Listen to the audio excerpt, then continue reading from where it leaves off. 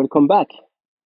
Today we are going to move into lecture 24 and we will be talking about phonons. Last time we spoke about photons, which were fundamental excitations of the electromagnetic field. And here we are going to talk about phonons, which, as we will discuss, are fundamental excitations of the lattice vibrations. So I have to warn you at the outset of this lecture that this is not a solid state physics lecture. So I'm going to do my best to introduce you to the notion of phonons, but a full treatment should probably be delayed until you take a solid state physics course. So I'm going to try to explain to you the basic and fundamental principles that you need to get in order to understand the temperature effect for phonons.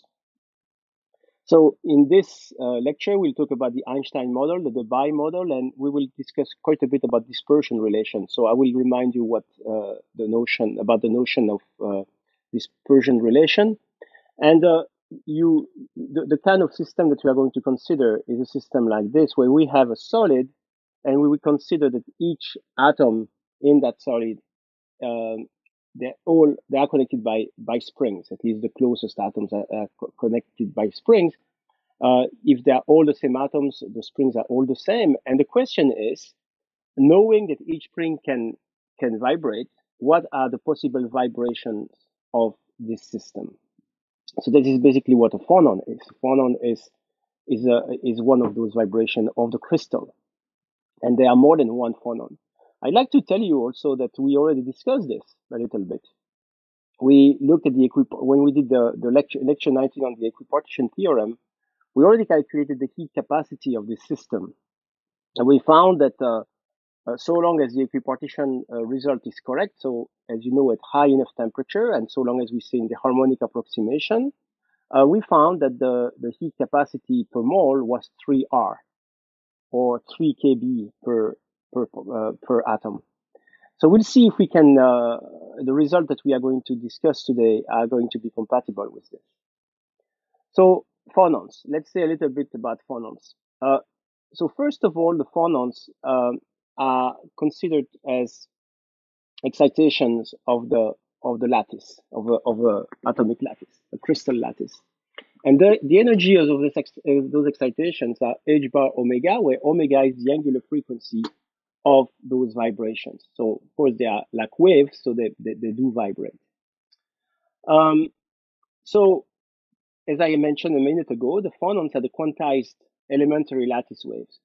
So when we look at the simple harmonic oscillator, this is kind of a phonon, if you want, but there's only one vibration for that system. Here we are going to have a collection of them because we have multiple atoms, and as you know, if you have multiple atoms, that means that you have 3n degrees of freedom.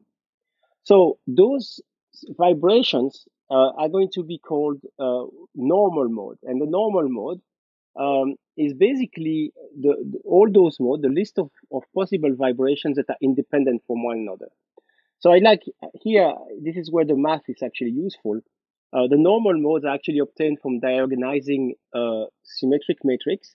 Therefore, those modes are orthogonal to each other, and they correspond to a fundamental vibration. So I'm giving you all this without proof, but the points remain because they are orthogonal to each other. They are also independent, and so long as we stay in the harmonic approximation, there is no crosstalk between the normal mode.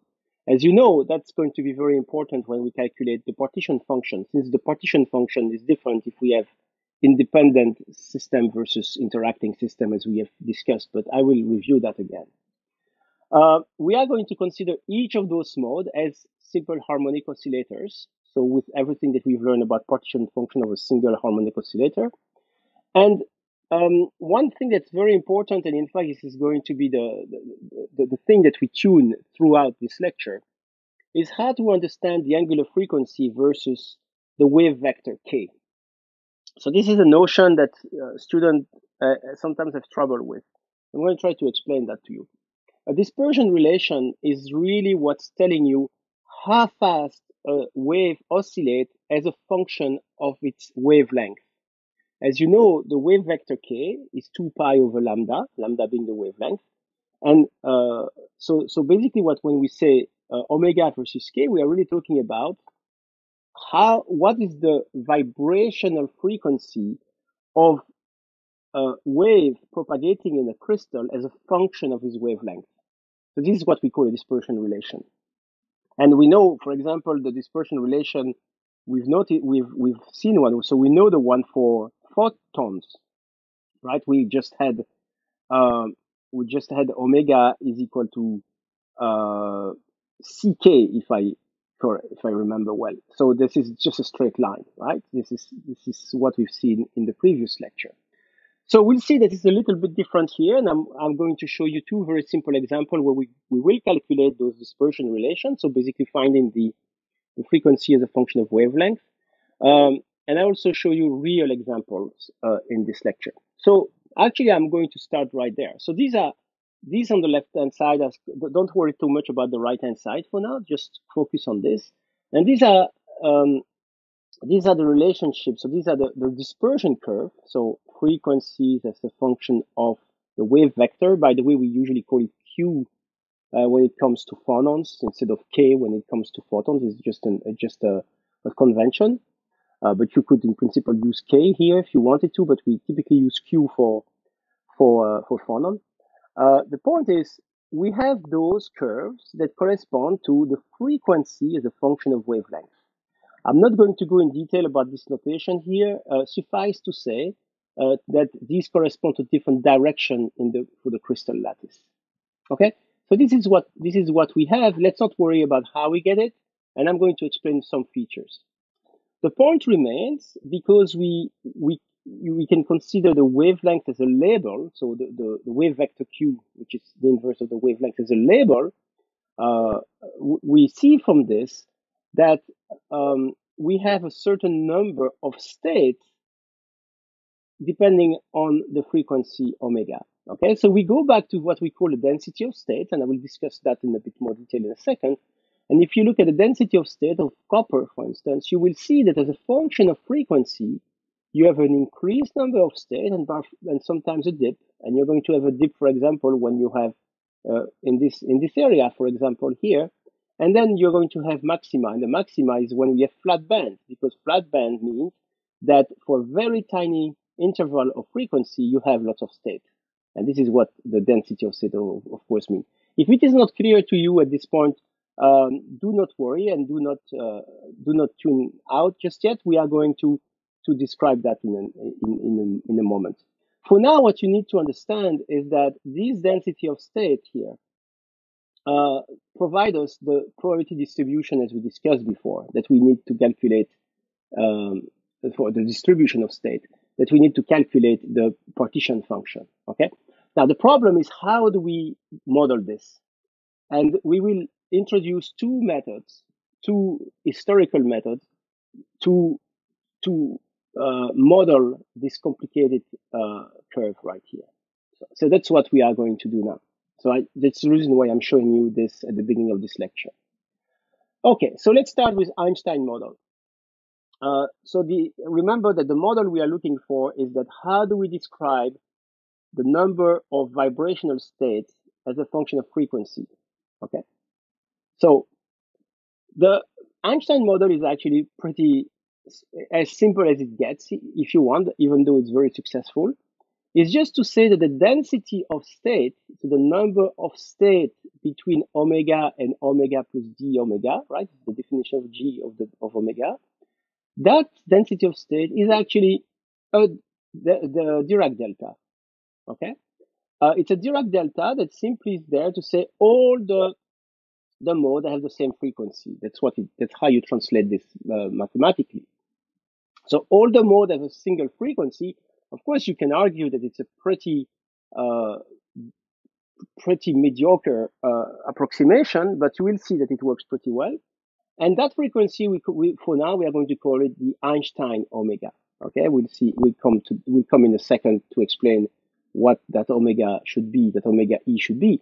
But we are going to call it Einstein omega. Okay, so that's all nice. Now we know that if we have a solid with n atoms, there are three n modes, right? There are three. We discussed this already when we were in the lecture on equipartition theorem. And so that means that we have 3n modes simply because, remember, each atom is connected to it's connected to to the number to how can I say they are connected to other atoms through the springs, as we discussed that, and that there are three of them unique spring per atom. I know it's six, but because they share the spring, it's on average is three per atom. Um, so one thing, just to make sure that you guys are not too confused, that actually in a finite solid like this, we have 3n minus 6 mode. Why? Because among all the modes, there are some that are just translation of the entire system in either x, y, and z, and three rotations around the x, y, or z axis. These do not correspond to vibrations. So usually we have 3n minus 6. However, we don't worry too much about the 6 because we are talking about macroscopic solid. So N is extremely large. Even if you have 1 mole of copper, let's say, that's 10 to the power 23, N equal 6, 10 to the power 23, the Avogadro number. So adding 6 or subtracting 6 makes essentially no difference whatsoever. But to be correct, the number of modes is really 3n minus 6. We will suppose that those modes do not interact and are independent. So this is actually an assumption that we will keep using for the other model that we will look at. And that allows us to calculate the partition function. Because the partition function of a collection of 3n modes that do not interact is simply the product of all the partition function. We've discussed this in details in the past few lectures. Of course, that means that the logarithm of that partition function is just the sum of the logarithm, as we have seen a number of times.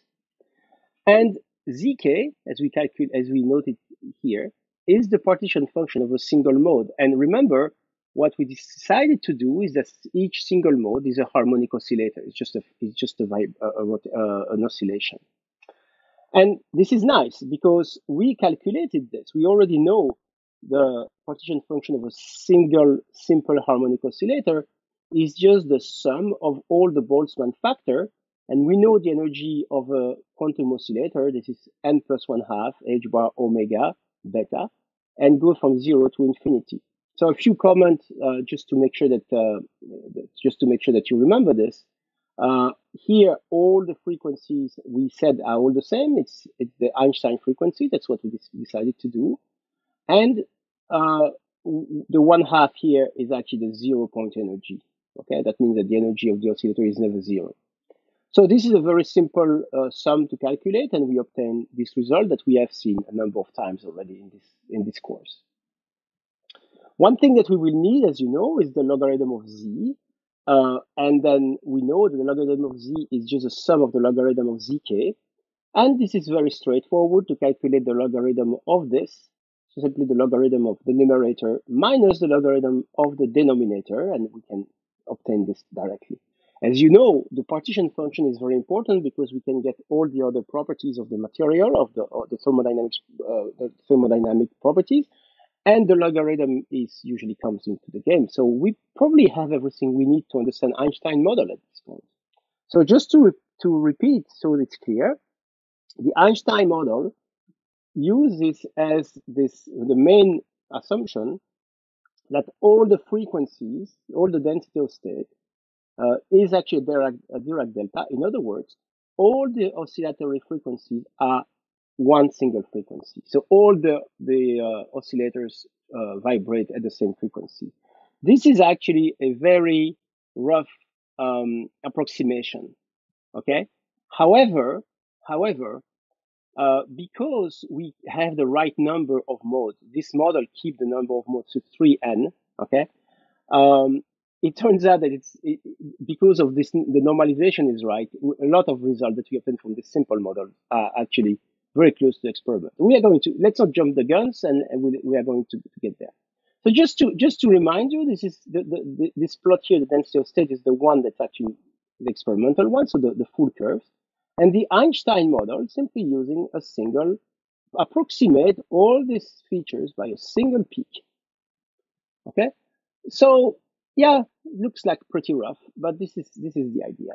And by the way, maybe it's not that bad if we were to try to represent this peak here. Well, we'll discuss that in a few minutes. Okay, so let's go back to this. We calculated the logarithm of the partition function, and now, of course, we can get the internal energy. Internal energy is something we've seen before, is minus the derivative with respect to 1 over kBT. This is a straightforward derivation, and we obtain this energy here, and we can rearrange a little bit the different terms. That's not very complicated again. And then we obtain that the internal energy is going to be equal to this equation here, which I'm not spelling out because it's just written right there. Now, one thing that people like to do is to, instead of using the Einstein frequency, the Einstein angular frequency here, we actually use the Einstein temperature, okay? Capital theta E. And the reason why we can do this is, of course, h bar omega is the energy of a elementary excitation, and kBt is also an energy. So basically, here we are essentially changing the units between the frequency, the Einstein frequency, and the Einstein temperature. It's just that you typically use the Einstein temperature. As you know, to move from one to the other, you have h bar, the reduced Planck constant, and kb, the Boltzmann constant. Nothing really difficult. One thing that I should also mention, from this equation to this one, we move from the number of particle n to r. Actually, we move from kb to r, but because we divided this equation by the Avogadro number, so that this equation is really a per mole equation, while this equation was for n particle. This is something we've seen before. This is how kb becomes r. We've discussed this in details, and I invite you to review this if it's a bit blurry in your memory. Very nice. We have the internal energy. Now we can look at what happens at very high temperature. So this is what we had in the previous slide. And if we have a very large temperature, we can actually look at what happens to the exponential. As you know, very large temperature means that the argument here is very small. And if it's very small, we can use Taylor series, Taylor expansion close to zero. And of course, the exponential close to zero is simply the argument plus one, right? This is the idea. This is the argument plus one. If x equal to zero, it's of course one, and this is the first linear term. So basically, this term here is simply 1 plus theta e over t, and of course it gets rid of 1 here, so we obtain directly here. But that's nice because this is very easy to simplify, and we see that when the temperature gets really large, this term, of course, is much smaller than this term when temperature is very large, and we find that the internal energy is 3RT, which is something that we've seen, of course, for the equipartition result. So that's nice. We have the equipartition result. That's not a big surprise, of course, because we are using essentially the same framework.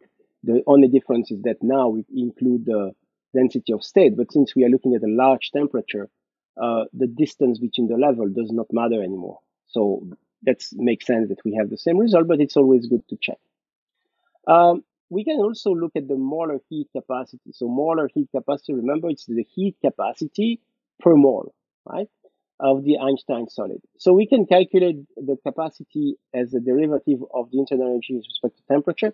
One thing that's important here, and it's a question that's being usually asked in a test to make sure that students follow, why don't we use a V or a P? Because remember, we define the heat capacity at constant pressure or constant volume. The reason why we do not worry too much about that is because for solid, Cp and Cv are pretty much the same, because there's no much of the energy that goes into compressing the material as opposed to a gas, for example. Okay, so that's the reason why we usually drop the V or P, because these are essentially the same. So we can calculate the derivative from the equation I had before, and the derivative is elementary. We obtain this equation right there. And we can rewrite it in a slightly nicer way by writing that x is equal to theta e over t. Nothing really complicated. Again, remember that this is true for every temperature, We did not take the limit of high temperature yet or small temperature. Well, we are going to do that just now. So when the temperature goes to 0, that means that x goes to infinity, and when x goes to infinity, this term is the largest term, but it's square. So it's simplified with this, so we get n minus x and x squared. So this falls very fast. This is an exponential.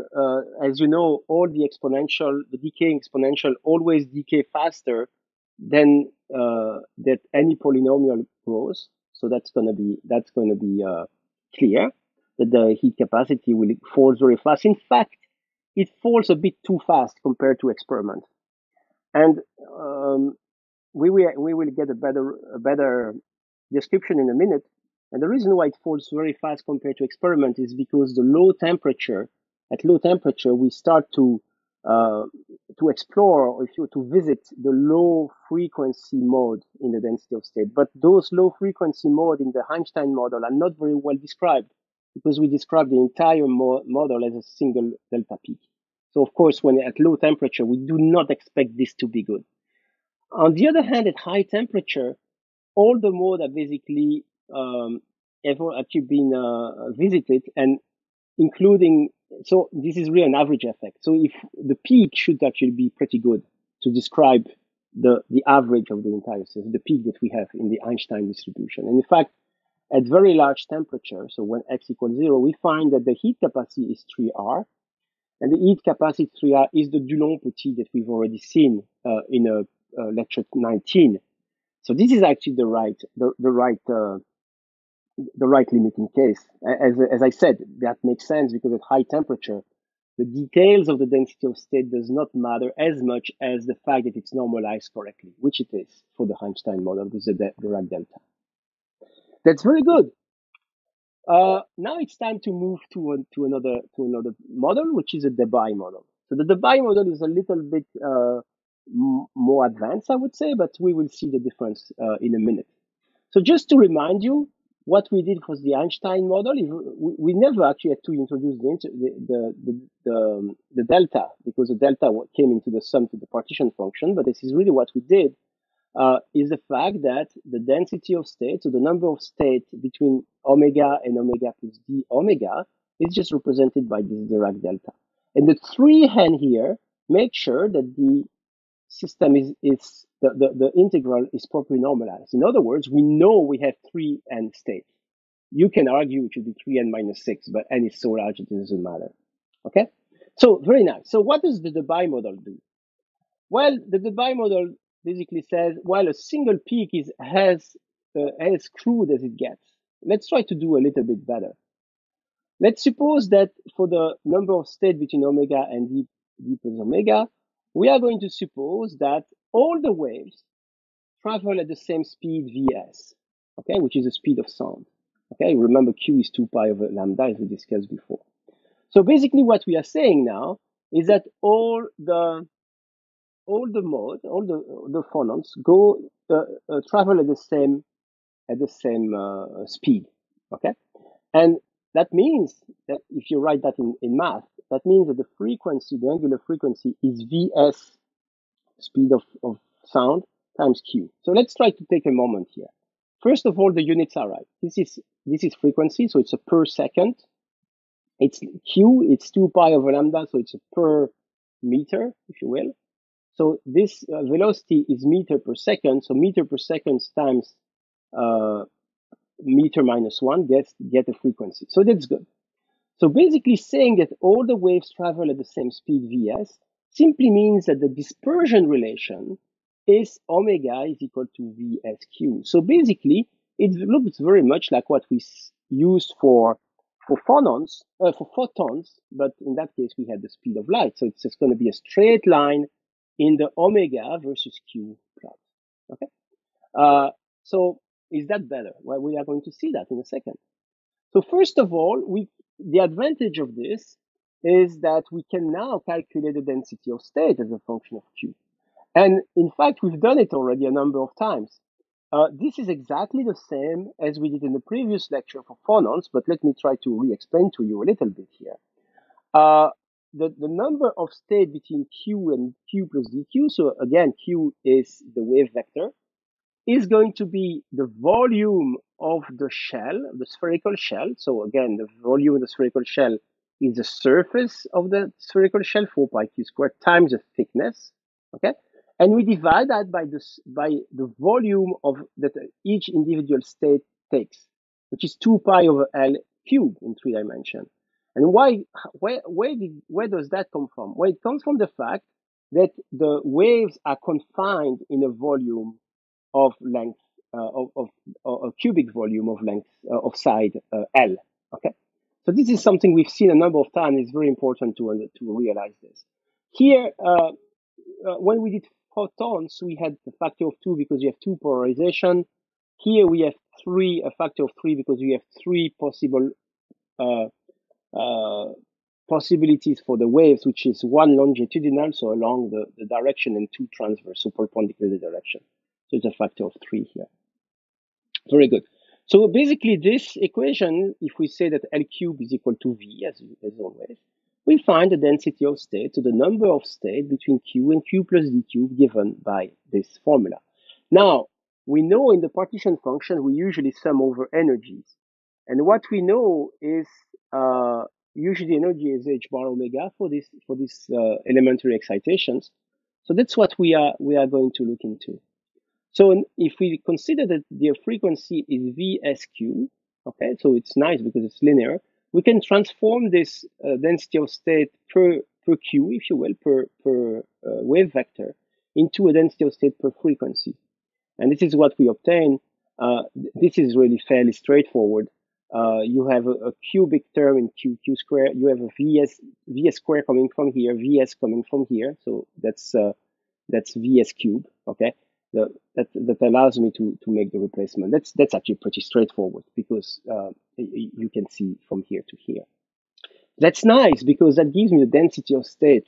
This is what I need to calculate the partition function. Remember, partition function is going to be obtained from an integral over all the Boltzmann factor, for which we have to include the density of state, or basically the degeneracy. That's what it does.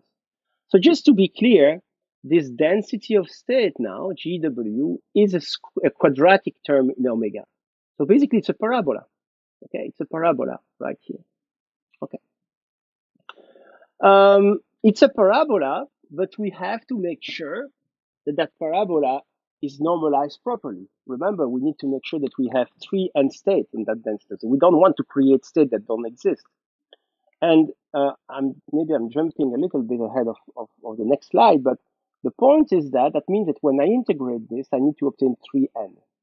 And that will force me to stop at some point where I obtain 3n. And the point where I have to stop is called the Debye frequency. So the capital D here means the Debye frequency. So this is basically all the way when I stop integrating. So this is what we obtain. And this Debye frequency is obtained. So mathematically, what I just said, you integrate this function until you found that you have 3n. Remember, it's a density of state. So the number of state between 0 and the Debye frequency has to be 3n for proper normalization, since I know I have 3n state. Very nice. So now the red curve here. So remember, the red curve represents the Debye model. Okay. So what's interesting here, of course, is the fact that this is the experimental result for the density of state for copper. And now, instead of representing this by a Dirac delta as we did with the Einstein model, we are representing this with a parabola. It is still pretty crude. You see, you do not represent those features or this dip. But I would say that in general, especially at low frequency, you're doing a pretty good job. Okay, doing a pretty good job. So you expect the Debye model to work well, especially for those low energy excitation, which would occur at low temperature. So hopefully at low temperature, we have a better description. And we actually do. So we are going to see that. So now we have everything we need to calculate the partition function. And from there, we can calculate the energy and the heat capacity. Let's do it. So we have this density that I explained in a minute, and we have to go to the Debye frequency. So we can calculate this. Is a very straightforward calculation. This is basically telling you until which frequency you have to integrate. Same thing as we did before for the Einstein temperature. We can also introduce the Debye temperature, which is simply a change of units, if you will, from the Debye frequency. And again, you can change the units by h bar, omega, and kBT, and so you obtain a temperature, Debye temperature. So in fact, it's very important. The Debye temperature is basically close to what we say the maximum frequency that we have to take into account, right? It's until when we have to stop to get 3N. So this is a good property of material. There are examples, and it's taken from the textbook, so from the Blundell and Blundell textbook. And we see that different materials will have different Debye frequency. And this is actually quite interesting here because even though this is not a temperature you measure, you do not measure this temperature with a thermometer, it represents the highest frequency that you can have in your system. And of course, the highest frequency means that if you have a stiffer system, for example, diamond is a very stiff material, and as compared to neon, for example, which is definitely not a stiff material because there's essentially very little interaction between the particles. So you see that these properties provide this Debye temperature provides a very interesting way to see what kind of chemistry happens in the solid in the system, going from a gas to a solid, basically. Again, I like to insist that this temperature has nothing to do with a temperature you measure. It's really this temperature from the model of the Debye model, but it's very close to the maximum frequency of the phonons that we have in the system. Okay, good. Now, as I said a couple of minutes ago, we are going to calculate the internal energy, and we are going to calculate the heat capacity. So the internal energy, again, same as always, exact same equation as we use for the Einstein model. Is just that the density of state now is not a simple Dirac function, Dirac distribution, but instead is the one we just calculated. And we have not yet introduced it here. We're just playing a little bit with these equations. And if we remember what the density of state is and the Debye frequency is, you can reintroduce those properties in here and obtain finally the logarithm of z.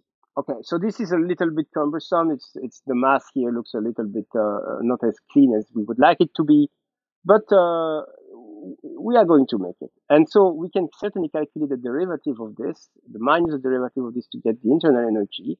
And we obtain that the internal energy is obtained by this equation here, where we have not performed the integral yet. We are going to do it when we calculate the heat capacity. This is the internal energy. This is how we get it. The only complication is the bookkeeping to make sure you don't lose anything when you do the math. But in terms of the approach to start from the partition function all the way to the internal energy is the same as what we've done a number of times in this course. So the heat capacity is something that we can measure directly, right? So it can be calculated from the derivative. Again, no P and V subscript is necessary for a solid. And we obtain, using the internal energy that I had from the previous slide, so I reproduce it here, then calculate the heat capacity as the derivative with respect to temperature. And we obtain this equation that's not necessarily good looking. It doesn't really matter what is a good looking equation anyway. But the point is we can analyze this, and we can analyze it by simplifying a little bit the notation by writing x equal h bar beta omega. Beta, again, is one over kBT. Nice. Now, here's the result that we obtain when we plot C over 3R. We already know that the Einstein model does indeed converge to 3R at very high temperature. And we also know that it decays, as I mentioned to you, well, I just said that to you, that it decays a bit too fast. Okay, it decays a bit too fast because we do not represent the low frequency very well. Now, the Debye model seems to not decay as fast as the Einstein model, and we will see that this behavior is actually the appropriate behavior. We can actually zoom here and do the calculate, actually represent the logarithm of this. the log scale of this, and then we see that indeed at very low temperature, uh, we find that, and here the Debye temperature and the Einstein temperature are chosen to be the same. We see that the Debye temperature behaves like a power of t, right? It's a log scale, so a power is going to be represented by a straight line, while the Einstein model decays exponentially, as we have seen, and therefore it is represented by this kind of curve. So the Einstein model decays actually too fast compared to experiment, which is very close to the Debye model. So let's try to see this analytically a little bit. So this is the formula I already showed you 5 minutes ago. Let's look at the two limiting cases of high temperature and then low temperature. At high temperature, um, this the beta gets to zero, right? It's one over kBt. So we get x equal to zero. So we know that this is very close to x, right? Because e to the power x is 1 plus x. So that means I have x left, x squared, x4 divided by x squared. And of course, e of x close to x equal to 0 is indeed 1. So I obtain this formula here that we can easily integrate, right? We have x squared, so that's x cubed over 3, calculated at the Debye x, if you will. And we obtain 3r, which again is the same result that we found for Einstein and the Dulong-Petit. And again, that's not really surprising because all those models were using the right description with the right number of mode. Remember that the Dulong-Petit and the equipartition theorem were based solely on the fact that we were taking into account the right number of mode that come from the equipartition. So we did this with both Einstein and Debye, and the details of the density of state do not matter anymore when we are at very high temperature. Okay, this is a reminder. Now, low temperature is a little bit more interesting. At low temperature, we can calculate the how this is going, and we can actually use a formula. Why can we use a formula from a table? Because now the integral is actually an integral from 0 to infinity, because at very low temperature x goes to infinity, right? Because beta is 1 over kBt, so at very low temperature 1 over kBt goes to infinity, so x goes to infinity. And this integral can be found in a table of integral. And we obtain that the result you obtain is the heat capacity behaves like 1 over x to the power 3d, which is, of course, means that it's the temperature cube, which is exactly what we found on the previous slide. And this result is actually pretty close to what you expect to have experimentally, much better than the Einstein model. Okay, now let's try to do even better. I like to spend the last few minutes here to try to explain to you where we can understand those dispersion relation. So again, just to remind you, the dispersion relation are going to give you the frequency as a function of wave vector. So how fast wave oscillates as a function of its wavelength. That's basically what it does. Now we are going to use always with the simplest model, which is one single atomic chain of atoms that are all the same mass, all the same spring constant. And so the most important thing to understand for the entire discussion is this. This entire discussion is based on Newton's law, the second law. And we are going to write U of n as being the displacement, so along x, okay, the displacement of an atom, of atom number n, from its equilibrium position. Okay, so dot dot means the acceleration. So mass times the acceleration, let's say, of this atom, is going to be equal to the force on that atom. Right? This is the Newton's second law. Well, the force on that atom is related to the Hooke's law from this spring here and from this spring here. So the force is, of course, as you know, minus kx, okay, depending on how you look at you put your axis, you place your axis. The point remains is that if what matters is the difference between those two displacements. Indeed, If the two displacements were the same, the spring will not be compressed or elongated, so there will be no force. So what really matters is the difference between these two. So there will be an interaction. In fact, this is this one. This will be an interaction from the spring between n and n minus 1. This is this one. So the difference, how much the spring is compressed or elongated. And of course, a force coming from the next one, because this is the way we do it. If you understand this, you basically have understood the whole thing, because what it means, it really means it's the Newton's law, okay, with the Hooke's law for the spring. And of course, we can rearrange the term and we obtain this. K is the force constant for a single spring here. Very good. So we obtain this, and what we'd say is that we would like to try a wave-like solution for this. So we just say, okay, the displacement along this chain is going to look like a wave. Okay, this is what I'm looking at. And now the advantage, of course, of a wave equation, as you have seen in your introductory physics course, is that there is an oscillatory behavior, because it's which is related to the separation A between the atoms, and also an oscillatory behavior in time, which is related to the angular frequency here. So this is the typical thing that we look at. We look at the propagating wave. So we can just substitute this solution in here and see if we can do it. If we can solve it. In fact, if you do this, the advantage is that things get pretty simple, because the second derivative here is going to, with respect to time, right, is what the dot does.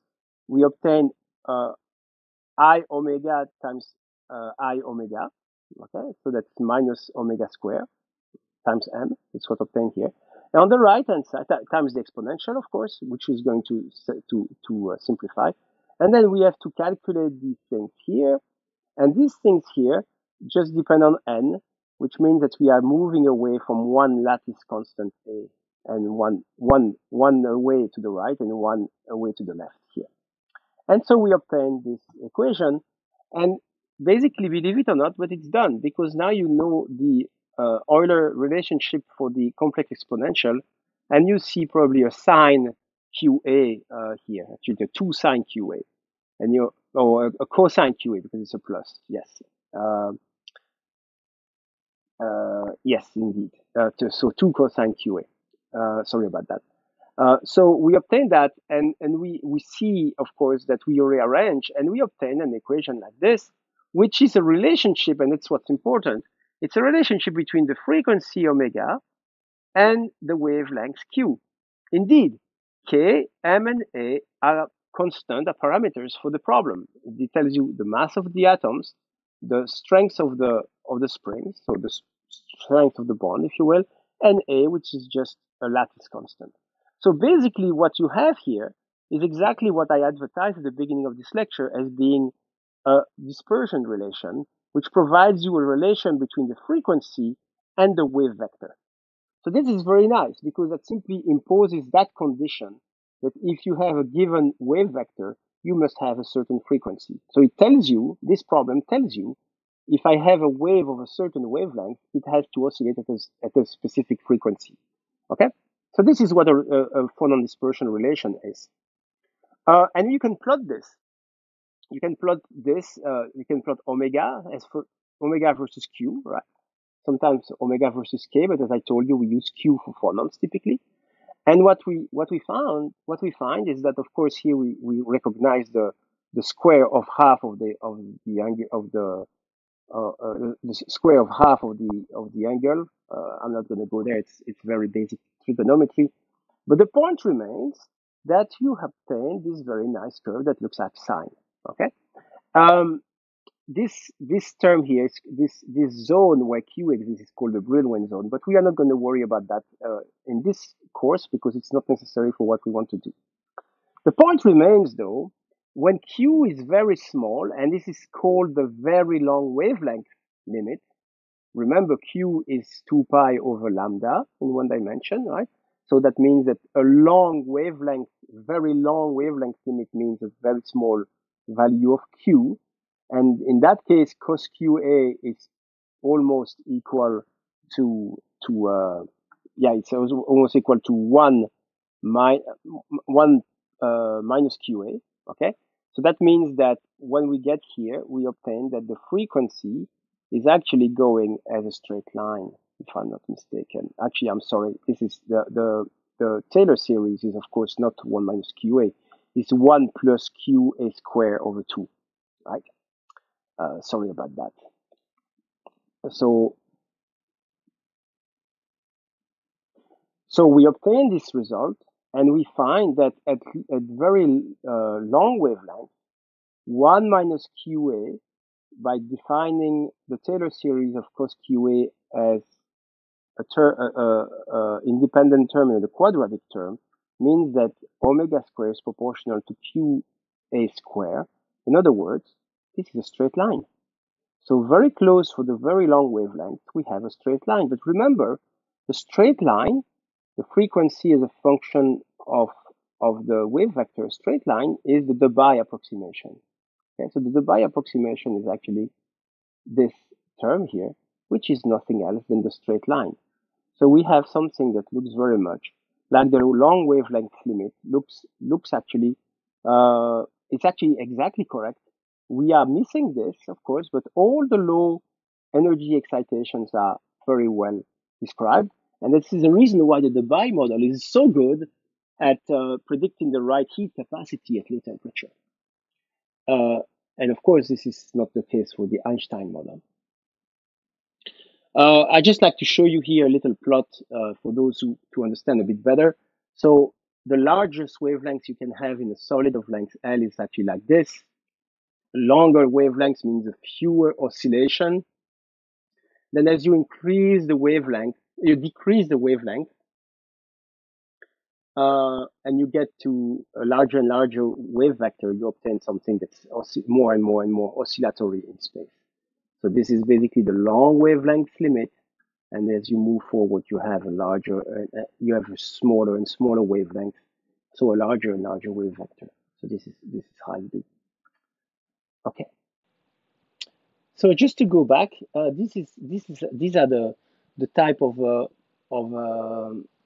experimental data and actually and theoretical data that you can obtain to get the phonon, the relation, the dispersion relation for copper, for example. And as I said before, I already showed you this picture before.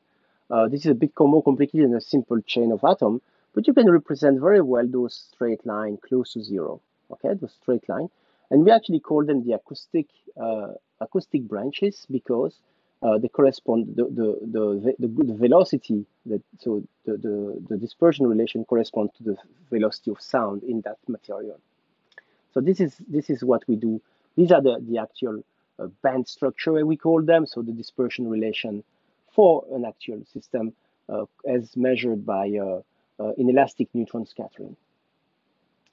And so this is the density of state that we were working with, and you can see that the Debye model is pretty good too. This is what we've done. Now it turns out that in reality, and this is something I like to mention here so that you understand that the Einstein model is actually useful in some instances as well. It's not just that the Debye model is systematically better than Einstein. The point is, very often we have more than one atomic type. So the next exercise to do, you can write Newton's second law for these problems, where now you have two types of masses. You can even use the same spring if you want. Actually, they're all the same, obviously, because they always join the two, I mean, a big M and a small m. And you can actually solve this the same way as I solved 5 minutes ago. And when we do that, you actually start to find modes that are, in addition to these modes that we've seen before, right? Sines that behaves like sines and almost a straight line close to the long wavelength. You also have another mode here, which is called an optical mode. And an optical mode is actually correspond to this branch that does not go to zero at Q equals 0. And they actually the reason why they are called optical mode as opposed to acoustic mode is because they correspond to the oscillation of a dipole moment. And the oscillation of a dipole moment, as you know, can interact, can couple with an external electromagnetic field, and therefore they can be optically excited. Okay, so this is the reason why they are here. And just as a reminder, the acoustic mode corresponds to this propagation of sound in this system. So it corresponds to a finite sound velocity, even for at the long wavelength limit. So I'm not going to describe this in detail. Again, this is more for a solicited physics course. I would be happy to provide more information. I'd like to show you an animation of this so that it's a little bit clear what we have. This is something I obtained from physicsanimation.com on YouTube, and I'd like to show that to you. So this is basically, we have a chain. You have to consider that it's a chain. We just show 3 of the atoms in the chain. They have 2 different masses. So you see what happens is that you can see that these are here the acoustic mode. These are just moving, or this is also an acoustic mode where the 2 big masses move in out of phase compared to the small mass that doesn't move. And here we have a change in phase between the different modes. And this change in phase can actually induce, correspond to the existence of a dipole moment, and that's why they're called optical mode, and they can be excited that way. So this is something that you can easily obtain from the analysis of the band. So now we may wonder about the Debye versus Einstein model, and in fact we are not surprised that the Debye model is so good at low temperature because it represents the low temperature behavior. In other words, the low excitation behavior, the small frequencies which correspond to the acoustic mode. And we've seen for the simple model of the atomic chain that actually the Debye model is essentially exact at very low frequencies, at very large wavelengths. Now you may say that the Einstein model is not so good, but in fact the Einstein model represents very well those kind of peaks that we have, and these peaks correspond to the flat band in the band structure of the dispersion and of omega versus Q. How do I know it's a peak? Well, because if it's a flat band, that means that even a small change in frequency corresponds to the derivative, if you will, of the band, which corresponds to the number of states, is very large. It's essentially infinite. So that's very well represented by those sharp peak which we have in the Einstein model. So the Einstein model will be pretty good for the optical mode. So this concludes this screencast on phonons, the vibration of the lattice. So a phonon is really a quantum mechanical excitation of the vibrations. We've discussed both the Einstein and the Debye model. The Einstein model just states that all the phonons have the same frequency. It looks like a crude approximation, but it works actually pretty well. It's actually not so good at low temperature, where the heat capacity is predicted to decay exponentially fast in the Einstein model, even though the experiment shows that it decays as t to the power 3. And the model from Debye solved that issue by imagining that the frequency of the mode changes linearly with the wave vector. And of course, the relation of proportionality between the two is the velocity, the velocity of sound. So we've seen all this, and we see that in both cases, the saturation at high temperature is correct, which simply comes from the fact that we have the right counting of the mode.